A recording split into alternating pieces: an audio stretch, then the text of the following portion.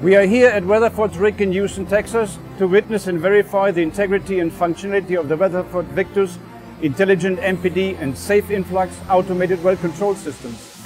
The combination of these two systems provides automated primary well control and automated secondary well control, which will allow wells to be drilled and constructed with the highest level of efficiency and integrity.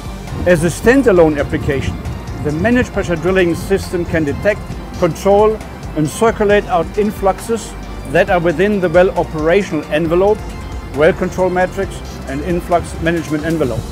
In conjunction with the safe influx system, both systems now monitor continuously their sensor environment, and in the case that influx is detected, that means the delta flow exceeds a certain limit, two space-out signals are sent in real time to the safe influx system, and that initiates then the space-out sequence. At the same time, the Weatherford MPD systems apply surface back pressure until the flow-in is equal to the flow-out. This way, the MPD operation resumes normally.